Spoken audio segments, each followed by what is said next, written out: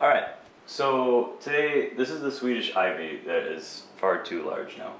So I put it in this glass orb planter, which looks pretty great. And it was tiny, it was like yay big, and now it's here. Now it's a sail of a plant. So I gotta trim it, and let's do it together. So, here we go.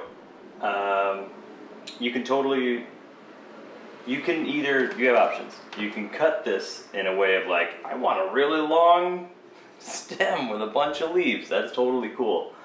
Or you can cut a bunch of them and you'll get a ton of plants. And I don't know which one I want to do right now, so I'm just gonna first cut a bunch off and then I'll decide that later.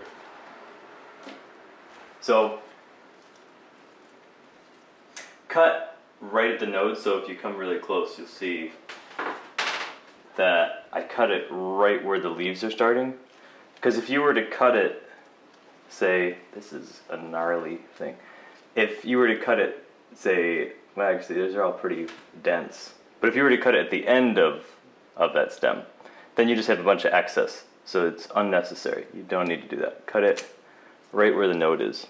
And then when you take this part you'll propagate, which I just keep telling you. This part you propagate, like, boop, boop.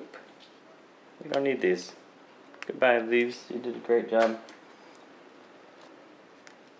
The thing that's weird about Swedish Ivy that freaks me out is that when you pull the leaves off, whatever else, your fingers start to get orange. One, it looks like, I'm like, oh, Cheetos, cool. But also, I think to myself, I'm killing the plant. What am I doing? I'm a monster. Those are the two things that go through my head.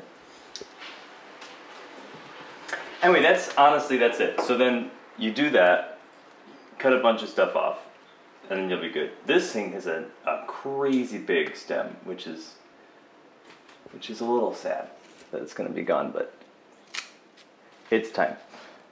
So there's this. So here I'm left with this monster, which I can absolutely plant that, and then this will be its own plant. But I'm gonna snip all these parts and then put them in another planter that I'll put in another video, and you'll say, oh, here's how it came out. So stay tuned for that. I mean, there's that. Absolutely, orb planters are cool. Make sure that they're plants that are not gonna explode out of the orb. Like, this grows around it, but if you were to put certain plants in there, they're gonna start to freak out and not be able to get out of the orb. So this types of plants is great. This one is a purple passion plant, which also works well. I've been testing it in here and it's doing pretty good. I need to water it a little more often. That's on me. Other than that, good. Honestly, same thing for this. Trimmer to trim. And then, there you go. Like a haircut, so much cleaner.